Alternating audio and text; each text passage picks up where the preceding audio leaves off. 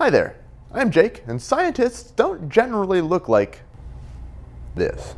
Welcome to Project Science.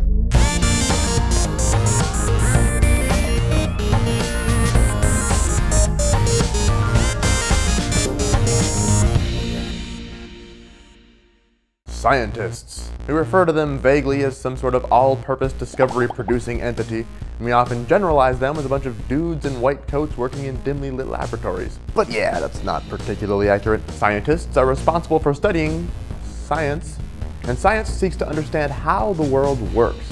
It's a vitally important job, especially now. And it can be incredibly complex at times, but those people doing that science are by and large just like you and me. Probably don't have these pants though. Understanding these people and their work is more important now than ever if we want to keep living on this planet. In part 1 of this Infinity Part series, I'm going to introduce you to just a few of the real people out there doing the real work that is scientific research. For this episode, biologists. So without any further ado from me, our first scientist, a biologist. A marine biologist. So what do you do? I study juvenile lumpfish, which is a very cool fish. Basically, I'm looking at their salinity tolerance because they can be used in the salmon aquaculture industry as a cleaner fish. So basically, salmon get sea lice, and right now they use chemicals to delouse them. But if we can use fish like lumpfish, then we can actually be more environmentally friendly, and it's cost effective as well. So if I can figure out what salinities these lumpfish can tolerate, then we can hopefully use them for other species in aquaculture. I'm looking at their distribution, so seeing what salinities they actually live in the bay. And to do that, I try to catch them to see where they are. So I do things like using plankton nets, trawl nets, as well as dip nets. My other part of the project is actually seeing which salinities they can tolerate. And to do that, I put them in different salinities and monitor their oxygen intake. Why fish? Why now? I always wanted to be a marine biologist. I've always been interested in the ocean and the creatures that live in it. In the last couple years, I've realized how cool fish actually are. So for a lot of people, a career in science is a matter of finding a niche within a subject area that you've always loved. But Jake, you say, that's true for a lot of fields. Why start with biology? Are you some kind of biologist or something? Maybe. But the real reason for starting with biology instead of another area of study, chemistry, physics, engineering, earth science, space science, material science, other science, is that the life sciences are what we all can most directly relate to in our everyday life. Heck, for food, we eat almost exclusively plants and animals, and biology does pertain a lot to our being alive. The realm of what we can study about life is incredibly broad, and the ways it can be studied are diverse. It's not all fieldwork. There are a lot of other aspects to life, and a lot of methods for studying it. I study a fungal pathogen called Geosmithia morbida, and it infects the eastern black walnut trees and causes a disease known as the thousand cankers disease. And our lab uses whole genome data to answer questions that pertain to what's making this fungus pathogenic.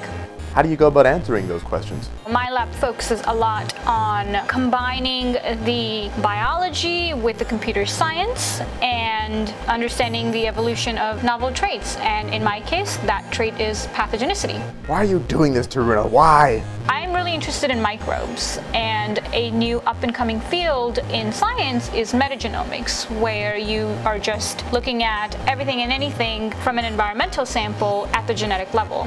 I also consider myself a big conservationist, so I wanted to know if there was a way we can combine or we can utilize all these microbes that exist in our biosphere to the advantage of conservation purposes. With so many questions to be answered and so many approaches to answering them, it's very possible to go down a research path you don't expect. For instance, I studied animal ecology, then spent a whole bunch of time in plant molecular genetics, only to do my graduate research studying carpenter bee social behavior. Is that one of the first episodes about bees? Often scientists land on their field of study at the intersection of their overarching interests and their specific experiences. And speaking of bees, here's a segue.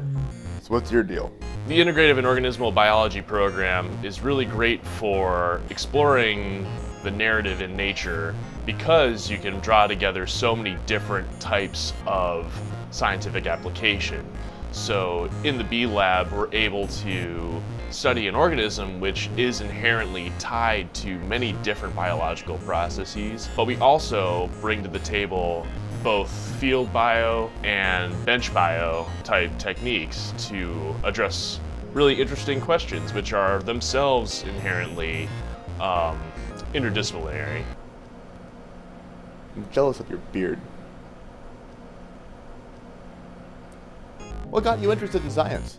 What I'm really interested in is the narrative that you can draw out of nature in a lot of different ways and how science can facilitate that process. The stories that are just going on in the world and how we can use empirical studies to figure out what's the closest thing to the true story going on here. There's a lot to cover about who scientists are and what they do. To say that this episode barely scratched the surface of just biology would still be to drastically undersell the breadth and depth of that and every subject. And I haven't even gotten started on all those other fields, so probably come back for those episodes too.